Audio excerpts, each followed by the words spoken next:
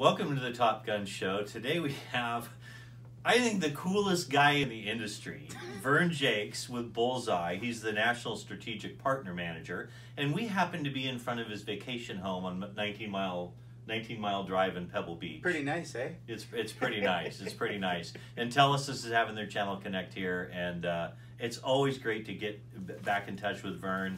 My very first day at Top Speed Data, we had breakfast together. It was raining cats and dogs, and we went to this little 50s cafe with the owners of Top Speed. And so Vern walked in with like golf shoes without the spikes, and I thought, oh my gosh, this industry's kind of weird. But then I got to know you. Anyway, welcome on the show. Thank you very much. It's good to be here. It's great to have you on. It's great to have you on. I'm so thrilled to have you on. Just give it a little value proposition of BullsEye. Where are you guys winning? Why are you winning? How you winning? Tell us what you do. We're winning with a national multi-location client.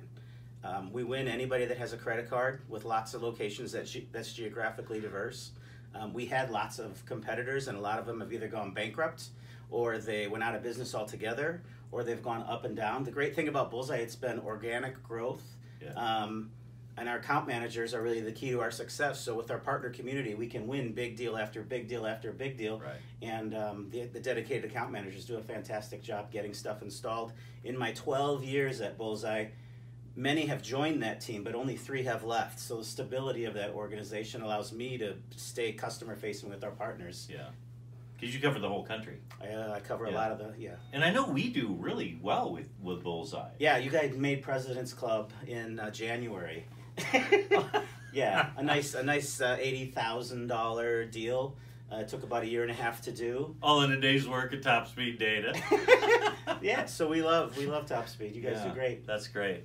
You got to tell the story about where you cut your teeth in sales. I mean, you're like the pure sales dude. There should be a movie about your life, but just tell the millions and millions of viewers how you got your start in sales. So in the mid-90s, I was in the Bay Area, and I started with a door-to-door sales company.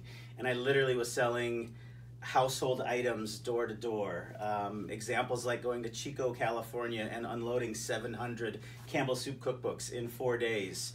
Back in the day, making $1.50 a cookbook. Love it. Or on the weekends, I take 60-piece Tupperware into the lower income neighborhoods of Oakland or San Jose. We called it Mother's Day on the 1st and the 15th, when everybody would get their welfare checks. They had a couple extra bucks, we'd get $5 out of their pockets. Or the 10-piece knife sets that we would sell in the parking lots in Oakland, California. The pitch was Mission District of San Francisco. The pitch was este cuchillo es para matar el pollo.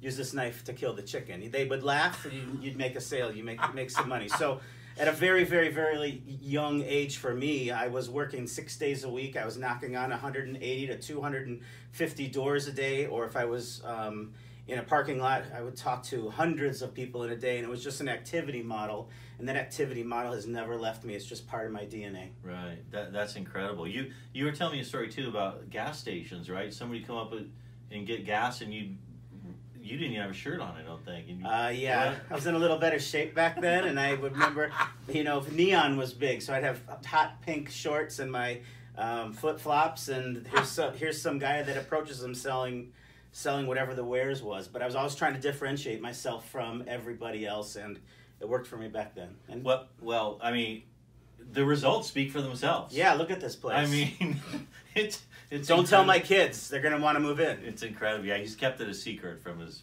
kids. The home. Anyway, hey, thanks for being on the show today. It's a thrill. It's a thrill to have you on the show. Well, I'm glad we're gonna be out there. Millions will see this. Millions, so maybe billions. Millions and billions. Awesome. All right, man. Thank you. Appreciate it. Thanks for watching.